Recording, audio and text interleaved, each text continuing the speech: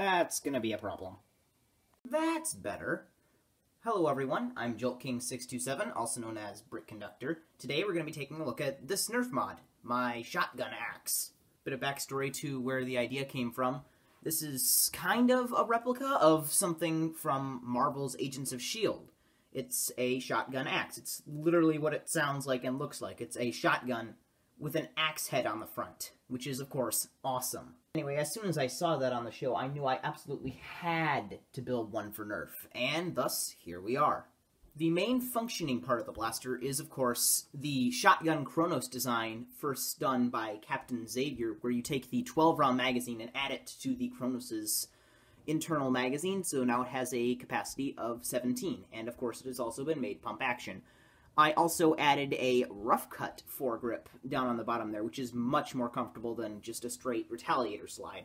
Up at the front here, to help complete the look of the bottom tube, I have the plunger tube from just a random Busby blaster.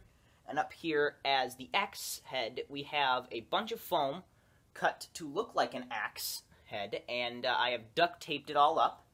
And then we have bits of the Zombie Strike chop stock that help hold it in place.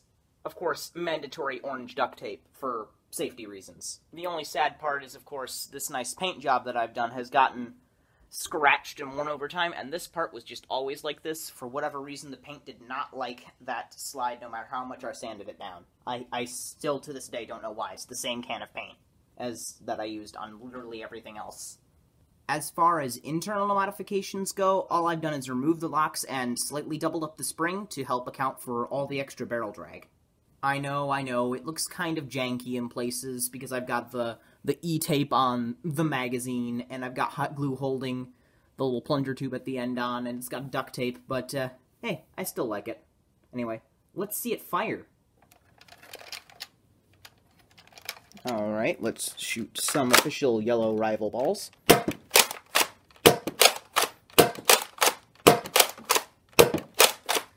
Let's double prime it for 2. Not so great performance, but I'm not too surprised about that, given the length of the barrel.